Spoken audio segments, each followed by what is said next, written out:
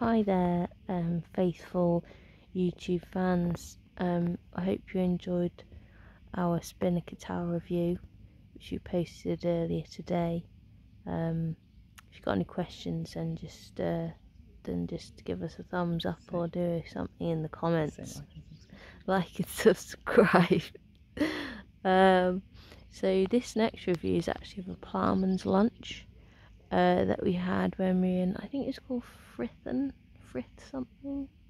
It's in the New Forest area of outstanding natural beauty.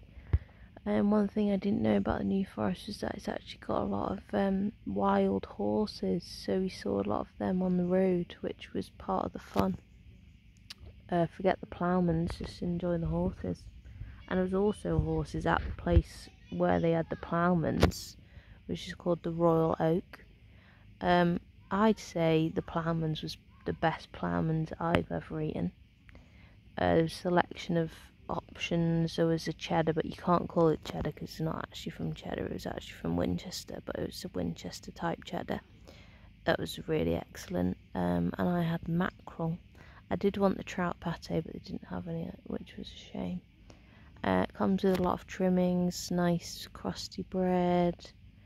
There was also a lot of cute birds around. I'd say 60 seconds.